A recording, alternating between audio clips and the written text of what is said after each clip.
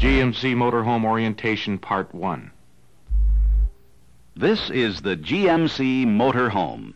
It is important that you acquaint yourself with it, not only from the standpoint of operation, but most importantly, from the service point of view.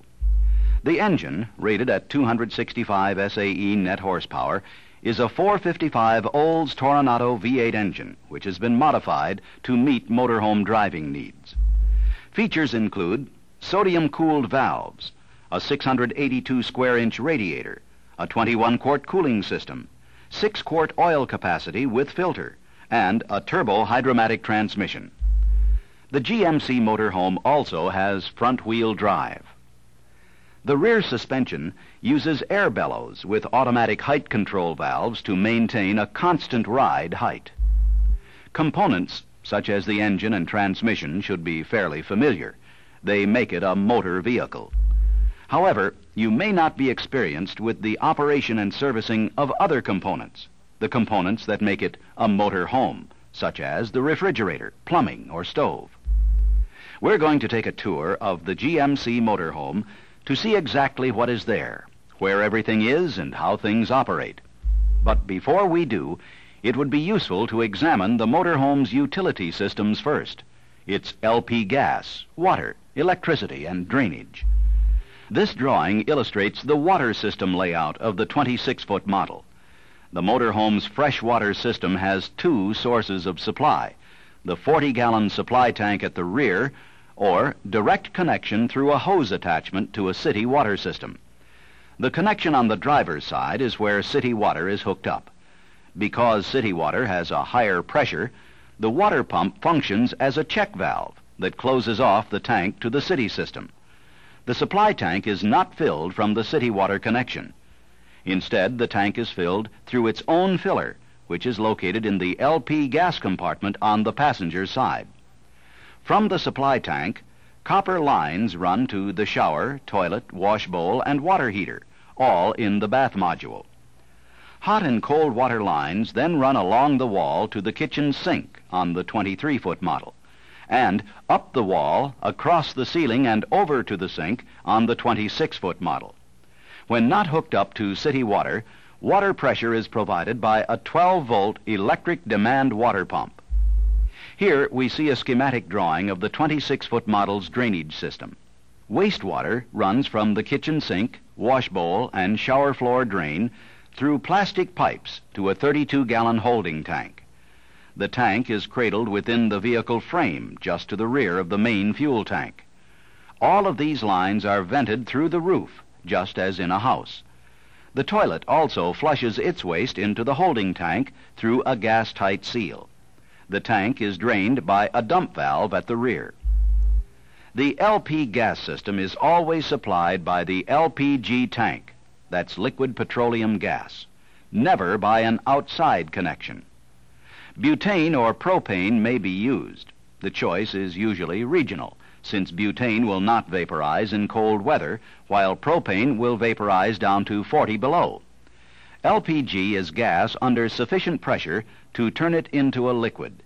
The 26-foot model's LPG system is depicted in this drawing.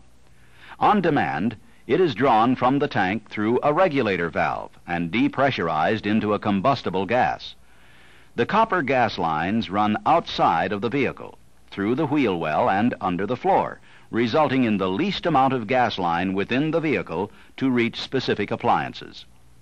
If the motorhome has the optional gas-electric refrigerator, one line goes to it. Other lines go to the stove and the furnace. Hot air from the furnace is distributed through up to 50 feet of ducting to thoroughly heat the interior.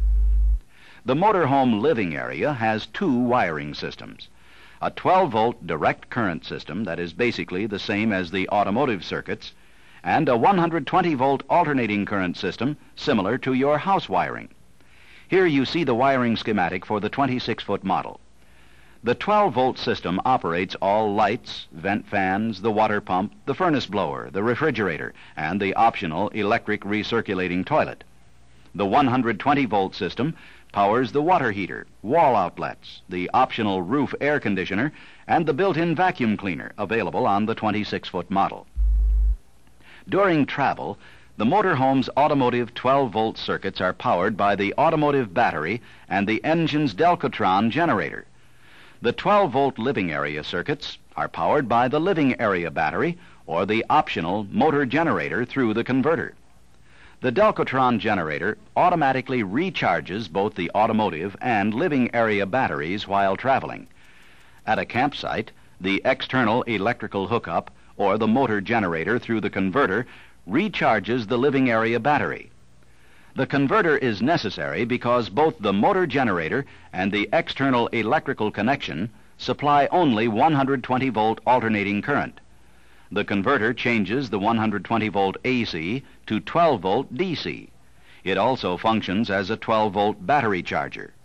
When the motorhome is moving, the 120-volt circuits are powered by the motor generator or not at all.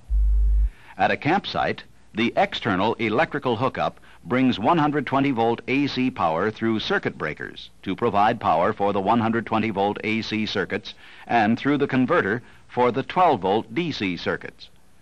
The motor generator cannot provide power unless the external power cord is plugged into its receptacle. If the battery boost switch on the instrument panel is left in the BAT normal position, the living area circuits will not drain the automotive battery. With the switch in the BAT boost position, the batteries can be used together, either to start the vehicle or run the living area circuits. After using the BAT boost position, it is recommended that the switch be returned to the BAT normal position. As we take our tour, we'll see how to operate the motorhome's components. After a demonstration of how something works, a small stop sign like this may appear on the screen. If you wish, you can stop your projector and perform the operation you just saw. This way, you'll be able to look at components that have been pointed out or practice a procedure while the instructions are fresh in your mind. To stop the projector, just press down on the stop lever. Then, press the start lever when you want to start the film strip again. Let's walk to the front now and start our tour there. To open the engine access doors, turn each latch knob to the left. From the passenger side, you can check or fill the batteries and engine oil fill, the radiator, engine coolant reservoir, and the air conditioner receiver dehydrator sight glass. The Delco Eye makes checking the battery level easier. However, a handheld mirror is required for a visual cap-off check of the rear battery. For battery removal, you must remove the front battery before the rear one. On the driver's side are the windshield washer reservoir, the brake master cylinder, the engine oil dipstick, and the air compressor. Behind the passenger's side engine access door is the permanent GVW plate, indicating the gross vehicle weight and the maximum front and rear end weights for the individual motorhome. It is important that the motorhome owner adhere to these weights, for the GMC Motorhome new vehicle warranty does not apply to any part of the vehicle which has been subject to misuse. Any part that fails because of overloading has been subject to misuse within the meaning of the provision in the warranty. After you close the doors, secure them by turning the latch knobs to the right to prevent their opening when the vehicle is in motion. The variable speed windshield wipers are powered by the power steering pump.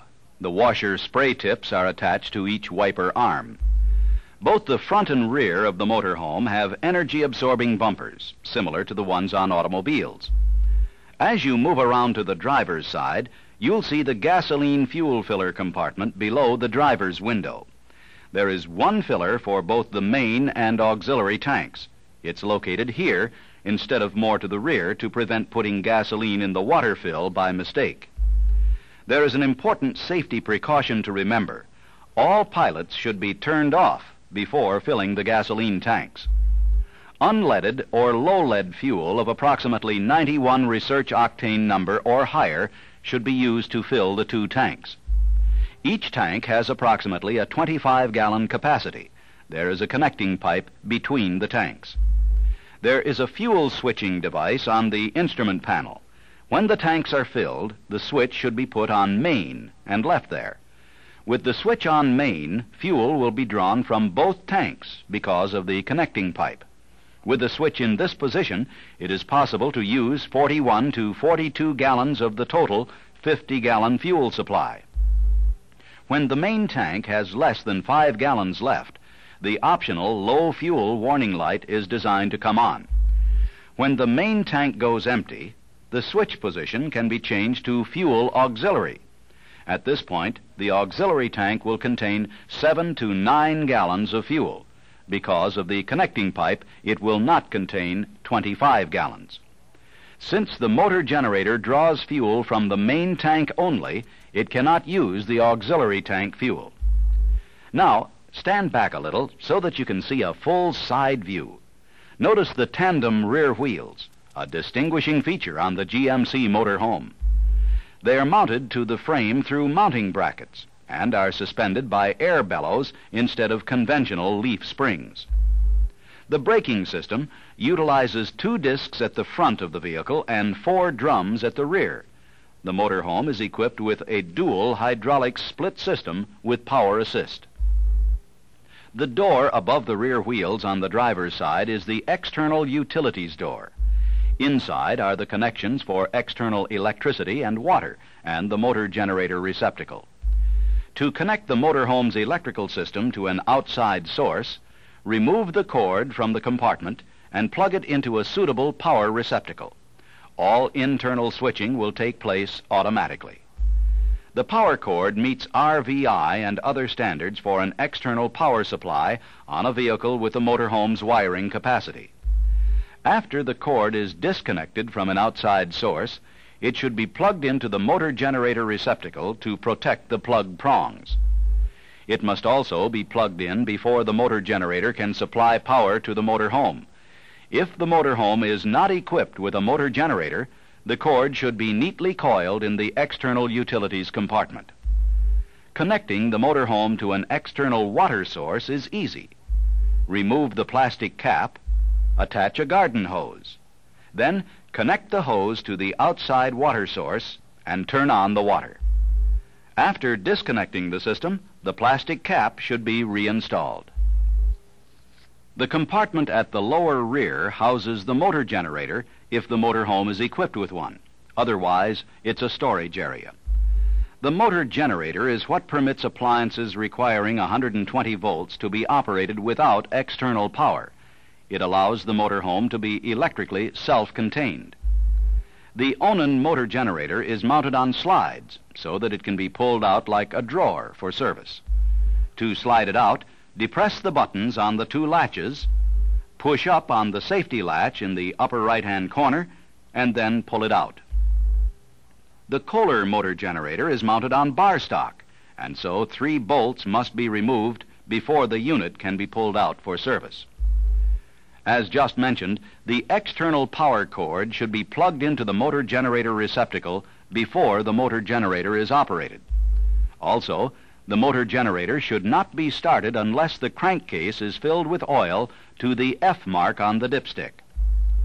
The remote switch to start the motor generator is inside the motorhome, above the refrigerator on the 23-foot model, and at eye level on the side of the refrigerator on the 26-foot model. A start-stop switch is also located on the motor generator itself. It is essential that whenever the motor generator is operating, the left rear window of the vehicle be kept closed to prevent the possible entry of motor generator exhaust gases into the vehicle. At the rear of the motorhome is the valve for emptying the holding tank. Before you start to empty the tank, be sure that the holding tank valve just behind the left rear tandem tire is closed. Otherwise, the contents could spill on your hands. Then, remove the dump hose extension, which is retained to a bracket near the left energy-absorbing piston, by rotating the hose adapter counterclockwise from the bracket. Pull out the dump hose from the bracket mounted to the center of the rear crossmember and remove the dust cap. And connect the dump hose and dump hose extension by rotating the adapter clockwise. After you put the hose into a sanitary dumping station opening, check to see that there are no sags in the hose which would prevent complete dumping. To actually drain the holding tank, release the two snap retainers at the control valve and pull the handle straight out. The valve will open and the tank will empty. Procedures for draining the holding tank will vary slightly on vehicles built for sale in the state of California. To thoroughly rinse out the tank, close the control valve and add several gallons of water to the tank through the toilet. Then pull the handle to rinse the tank. Before you disconnect the hoses, be sure that the control valve handle is pushed in as far as it will go and that the snap retainers are relatched. Then, reposition the extension hose and dump hose, and don't forget to replace the dust cap. As you walk around to the next side, you'll see the LP gas door at the right rear corner. This compartment contains the freshwater fill cap and the LP gas controls. To fill the 40-gallon water tank, remove the locking cap and insert a hose connected to a pressurized water system into the water fill neck. After the tank is filled and the outside filler cap replaced, the GMC Motorhome will have its own self-contained water system. Beside the water cap are the connections for filling the liquid petroleum gas tank.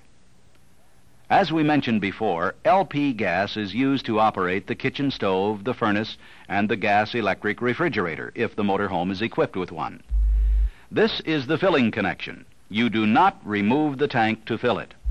Instead, the LPG dealer storage tank hose will have a POL adapter on it. The POL adapter is what will be inserted into the motorhome LPG filling connection. When liquid appears at the 20% valve next to the filler connection, as you can see here, the tank is full. This valve is designed to prevent the tank from being overfilled. The next valve, the control valve, is what turns on or shuts off the LPG for the entire vehicle. On the line leading out of the control valve is the pressure regulator.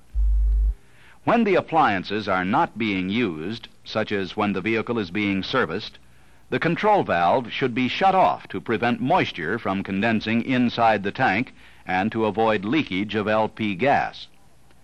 Having a small amount of methyl alcohol put in the tank when it is filled will help prevent moisture in the tank and lines from freezing in the winter.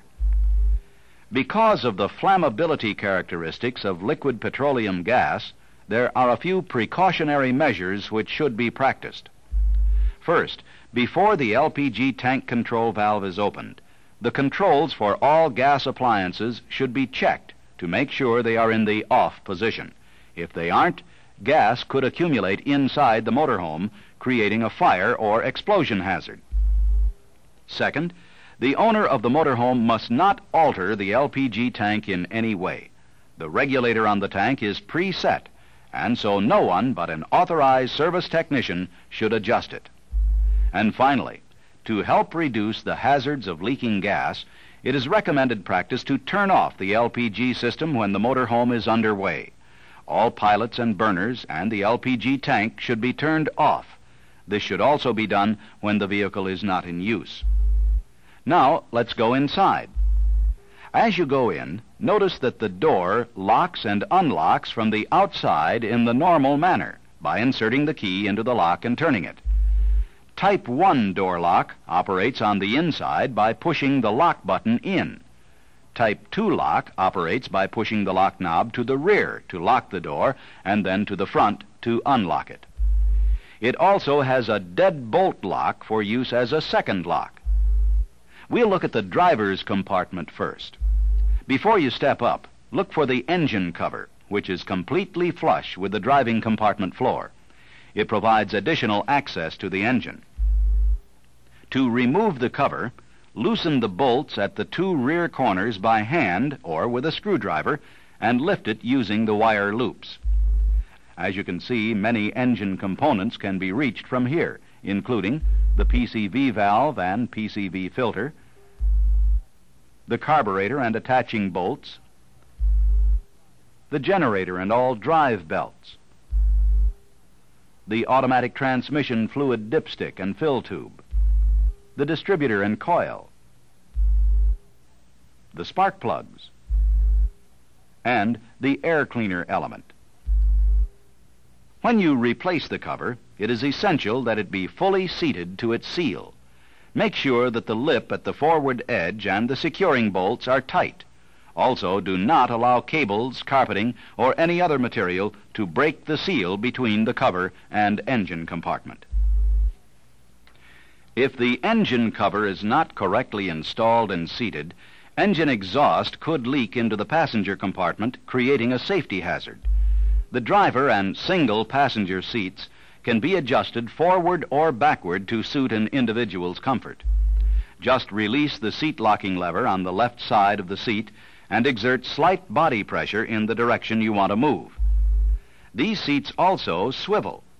Release the locking mechanism by moving the seat swivel lever and turning the seat. The dual passenger seat on the 26-foot model does not swivel. Remember, though, to make sure that all swiveling seats are locked in forward position before the vehicle is driven. Another thing that is related to the seats are the seat belts. Before delivery and periodically, the belts should be checked for damage, such as cuts or fraying. Also, check to make sure that the anchor mounting bolts are tight. The instrument panel and driving controls on the GMC Motorhome are essentially similar to those in an automobile or light-duty truck, such as the speedometer and odometer, fuel gauge, and windshield wiper and washer. What may be new, though, are the auxiliary fuel, the battery boost, and the optional power level controls. We've already explained how the auxiliary fuel tank switch operates. Just remember that when the main tank becomes empty, there will be about 7 to 9 gallons in the auxiliary tank at that point, not 25 gallons. We've also previously mentioned that the motorhome has a dual battery system, with one battery supplying power to the chassis and engine circuits, and the other supplying the 12-volt power to the living area. When additional power is needed for either one of the battery circuits, this switch should be put in the bat boost position. Otherwise, the switch should be in the bat normal position. After the booster is used, the switch should be put back into bat normal. The power level controls at the right of the steering wheel permit the motorhome to be leveled when it is parked on unlevel ground. There is sufficient air in the air reserve tank to raise the vehicle when parked without activating the compressor. The two knobs each have 4 positions. To raise either side of the motorhome up to a maximum of 4 inches above normal ride height, turn the appropriate knob to raise. To lower either side a maximum of 4 inches below normal ride height, turn the appropriate knob to lower. In order to maintain a desired height, when raising or lowering the vehicle, turn the knob to hold once the desired height has been reached. The motorhome will then remain at that level. When the controls are in the hold position, the automatic height control is locked out and there is no load compensation adjustment. Therefore, when you are traveling, the power level controls should be in the travel position, which will automatically maintain an approximate 8-inch ground clearance at the rear. As a reminder to turn to the travel position, a light in the dash panel is designed to light momentarily any time the engine is running and the transmission is in a drive range.